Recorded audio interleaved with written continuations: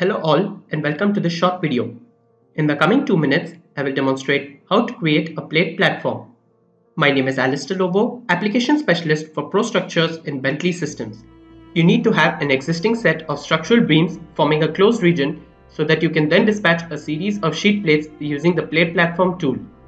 Now to access the Plate Platform tool, navigate to the Home tab and in the Structural Objects section, select the Plate Platform tool. This will then open the Plate Dispatch tool with the main tab open.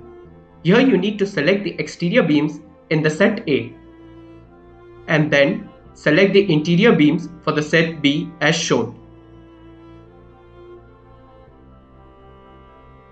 By giving in a coping tolerance, you can set the length gap between the interconnecting beams. Clicking on the Apply Update button will update your view with the created platform. Moving to the Plates tab, you can control the various available dimensional parameters along with the material, thickness, width display. In the Drilling and Bolting tab, you can set the drill parameters, bolts along with bolt styles and sizes. So this is the end of the video. I hope it will help you in creating plate platforms quickly and efficiently. If you have any query, please comment below or get in touch with the Bentley technical support. Thanks for watching and see you in the next videos.